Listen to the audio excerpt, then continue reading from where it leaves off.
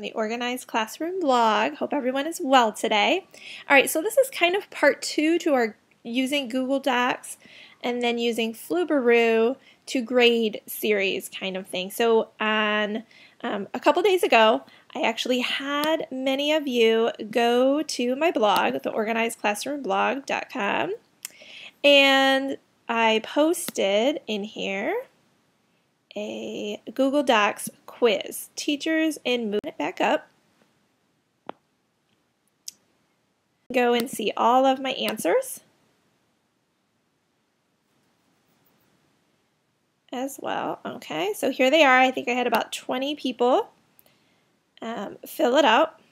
Okay, with their answers there, and I can see there are lots of different answers, so that one was kind of a tough one. I don't know that I could have gotten all the answers. All right, but what I want to show you now is Flubaroo. Now, with Flubaroo, I've already installed it for this set here. You can see it right up here on my toolbar. Okay, so I want to open up a different doc. How about our baby animals quiz? Now, I only have the answers that I did the other day from our video on how to create a Google Doc. Right there it is, my answer. Okay, but you'll notice I don't have Flubaroo up here on my toolbar. So for every document that you create that you want to use Flubaroo for, you're going to have to run the script on it again. So we're going to use this one to show you how to install it, and then we will go back to our Teachers in Literature and Film one, and I will show you how it actually works since it's already installed on that one. And we have lots of answers for that one. Alright, so all you have to do is a Google search for Flubaroo. You go to Welcome to Flubaroo. It's flubaroo.com, and it shows you exactly how to use it. Okay, you can actually watch a 3-minute demo if you want to. You do that. It's free, by the way, so it's pretty cool. You can see the different options they have as well. It's pretty simple and straightforward. Basically, it says open this spreadsheet. Make sure you are logged in. Okay, so we're waiting for that to load, which that's it right there. Okay. Now, we're going back to this. Before you can grade it, you need to make your own copy.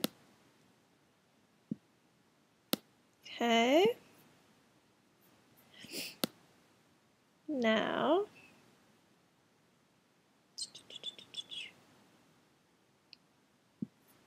follow the instructions for grading. I always have to remember how to get back in here. Okay, so open the spreadsheet associated with the form. So really we don't need to open that spreadsheet. We just need this one. And it says from the insert menu, click script. Okay, so we go back to your Google Doc. You're going to go to insert. You're going to go all the way down here to script. And here's a bunch of different script galleries that you could run. You can also search for it, and that's all we're going to do is do a Flubaroo search. There it is. We're going to install it. It's just going to take a second here to install and let it run. Okay. So then, there we go. Okay, we're going to authorize it. You can now run the script because it's installed. We're going to close, and as you can see, now it's back up here. Alright, so now we're going to go back to the Teachers in Literature and Film,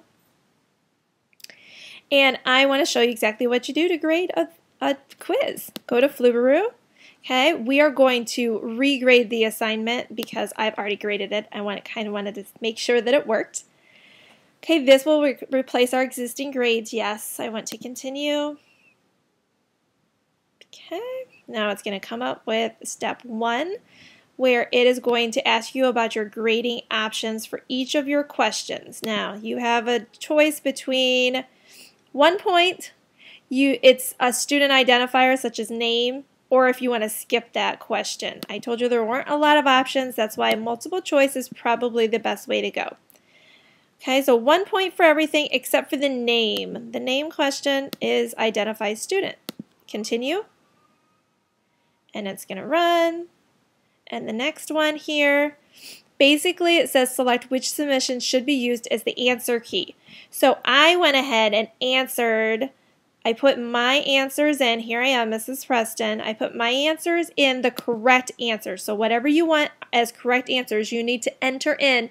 Take the quiz yourself, enter in the correct answers because that's going to be your answer key. So click the person that has the correct answers that you know, which is probably going to be you. Click continue. And it's grading your assignment right now. And here we go. The grading is complete. Okay, now we can view the grades. Now, this shows each individual student and what their percentage was. Okay, so Jen's pretty good here. She got 100% on it. Kirsty was not so good, only got a 10%, which I have to tell you was actually me that I wanted to test it out, and I just clicked whatever.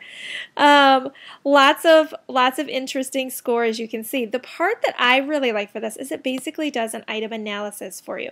So it shows you for number 1, the average score out of all your students. The average total was a 37-ish% on that question. And that, if they're in orange, you can see what the questions are that you really need to go over in your classroom.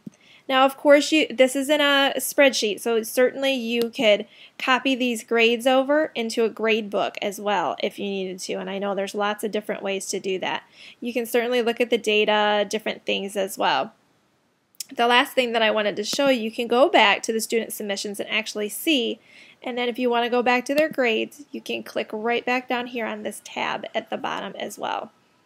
Okay, so it kind of shows you that, and that's pretty much all there is to Flubaroo. The last thing that you can do is you can email grades to the students, as we talked about before. If you wanted to email them the quiz, you can also email them their grades. You can view the report as well, and it shows you this as well, points possible, average score, how many submissions you have all together. Okay, and you can email yourself the report as well. So that's all there really is to Flubaroo. All you're going to do is go to Insert, Script, and then you're going to type in the search box Flubaroo, search for it, and install it on any Google Doc that you want to grade. So I hope that's been helpful for you. It's really easy. I would be able to use it in the classroom so many different ways just for quick checkups and whatnot. So I hope you have enjoyed. Please make sure to click on this red banner at the bottom of the screen and click subscribe so you get subscribed to my YouTube channel and you can get all my videos beforehand. And make sure you visit the blog, organizedclassroomblog.com. All right, we'll talk to you later. Thanks so much. Bye.